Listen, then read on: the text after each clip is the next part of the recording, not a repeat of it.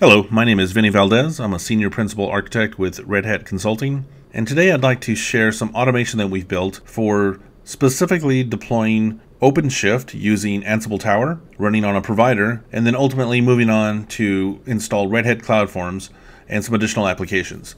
Now this video will focus on Ansible Tower and the automation of its configuration, but feel free to take this code that's on GitHub and use it for your own purposes. We first gave this lab at Red Hat Summit in 2017, and the provider was Red Hat OpenStack Platform. And we were able to provide each student with their own unique environment using hardware that was provided for each student. But in subsequent labs at other events, we haven't had such a luxury, so we've had to switch to Amazon AWS for those environments. Now, this automation that we're looking at is extremely flexible, which allows us to specify the number of students that we want to host.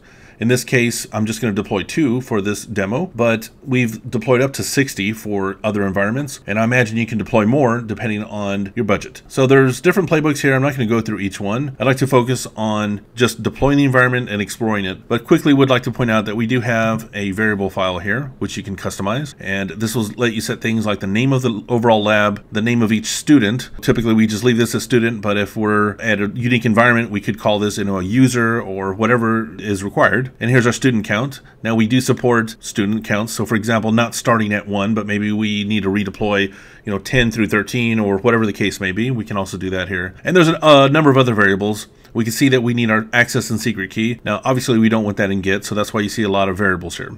But we want to specify the Tower AMI ID and the OpenShift cluster platform AMI ID as well. And then you have to provide details about the environments. So let's just jump right to it.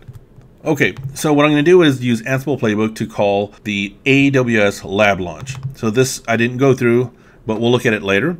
This will loop through based on this specified student count and deploy that many Tower instances.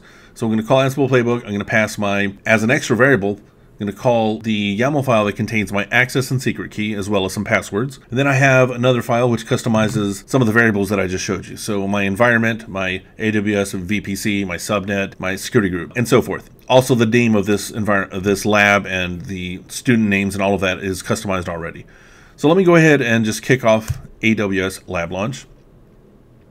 Now, the first thing that's going to happen is this playbook will use the EC2 module to talk to AWS and then spin up 2 instances, because that's what I specified for the student count variable. And then it will wait for those to come up completely and for SSH to be available. After that, it will SSH in and begin the configuration. Now there's different configuration types available for this automation that we built. You could specify a variable called tower_config. You can specify that as none. And what that means is it will simply take that AMI, stand it up, and then exit. So it's not going to configure Tower at all, and the purpose of that configuration is to allow your students to go through and manually configure Ansible Tower. So we do have in our GitHub repo, we have instructions on how to do that, but we found that it did take quite a few attempts, and some students took anywhere from 30 to 45 minutes to get the full manual configuration done.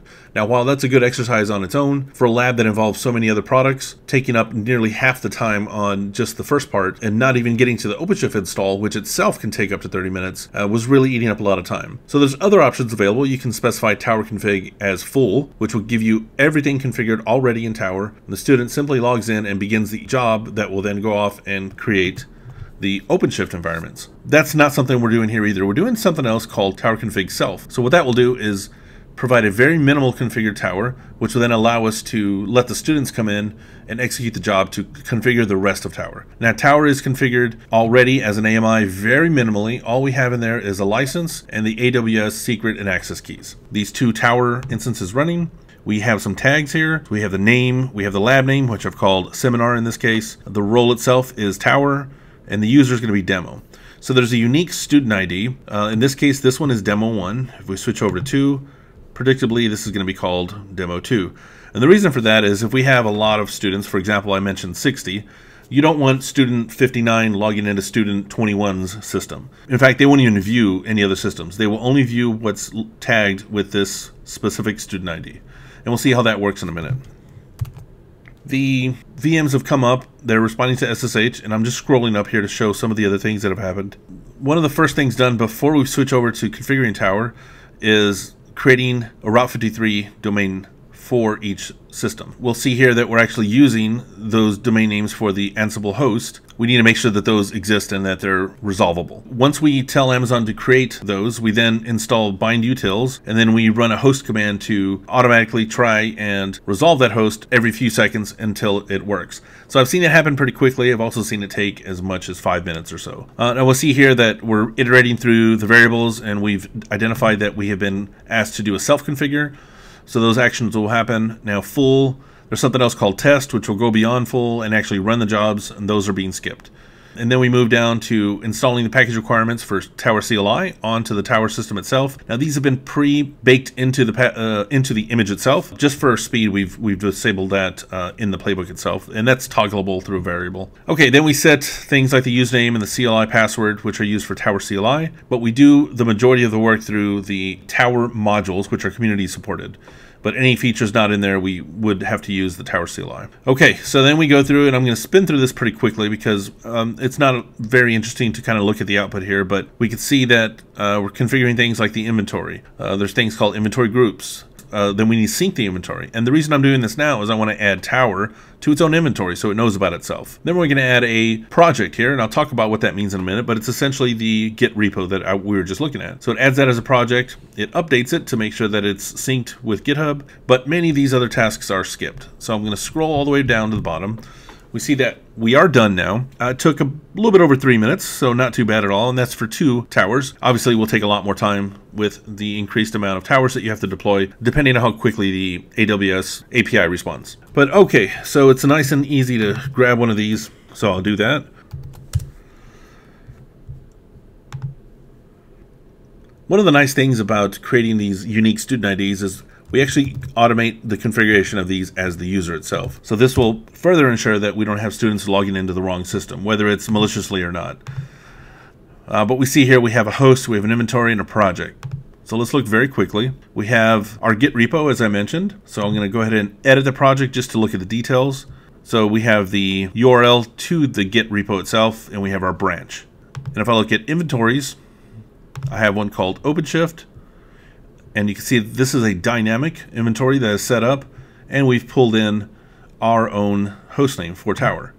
Now I'm going to edit this very quickly just to show how we're doing this. We're doing this via an instance filter, which matches the student ID. So if I look at the other Tower instance, the demo-2, that would be demo-2 here as well. Lastly, we'll look at templates. We have this self-configure that I mentioned.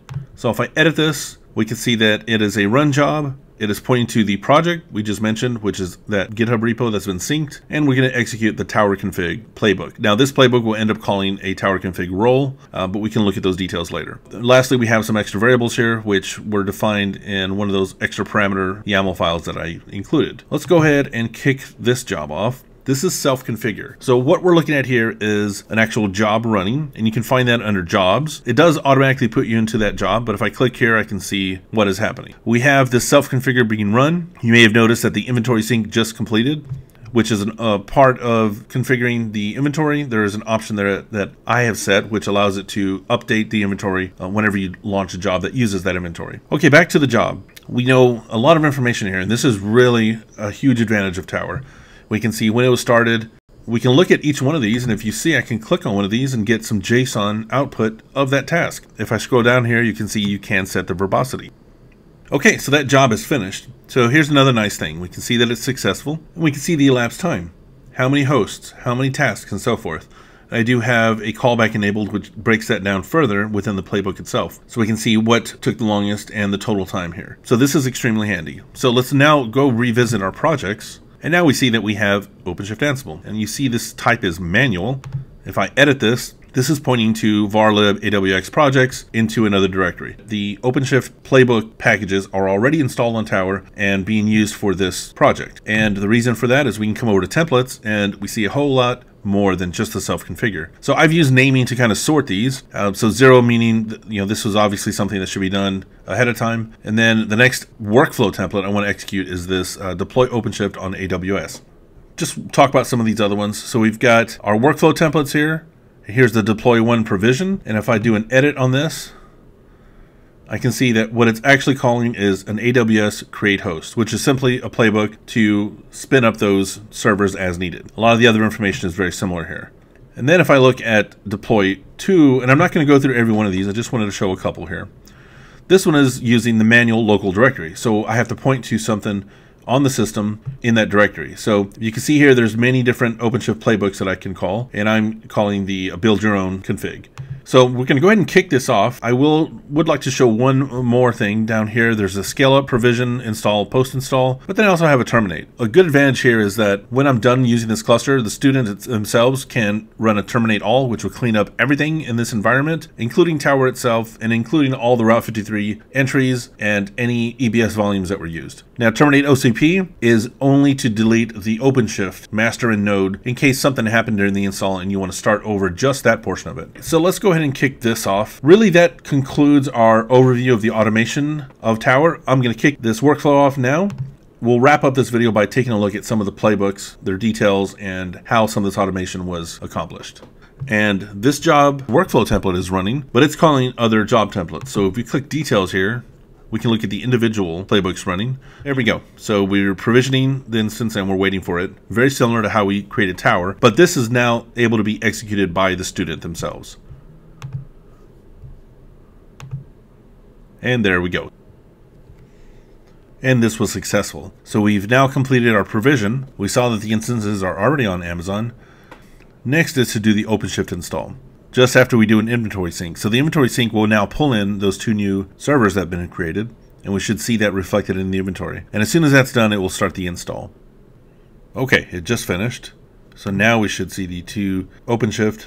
There we go. We have the master and we have the node. So now Tower is fully aware of all of the pieces in this environment, and it can go ahead and run the OpenShift install itself. This deployment is going to take anywhere from 25 to 30 minutes. But before we're done, I'd like to just take a quick look at what was executed. So if we look at the lab launch itself, so this is, as I mentioned, using the EC2 module to create the instances themselves. Here's where the tagging is done. Now this is hard-coded to Tower because we're only deploying Tower. Later on, when this is done for the master and the node, that is dynamic. We have our with sequence here to go through the student count start and end. We have our wait for SSH, and then we're creating a custom host group so that we can manipulate these Tower instances, which is what we do here. So we're going to call that custom host group that we created, and then we're going to go ahead and register Route 53, install bind, and here's our loop where we're trying to resolve our host name and make sure that it's propagated out. So that's all there is to the lab launch itself. Now at the bottom here, it's going to include the Tower config playbook. So if we look at Tower config, this is simply calling the role Tower config. Now it does need to make sure that Tower config variable has been set. So this is where the Tower config none, self, or full can come into place. And just quickly to take a look at the Tower config role,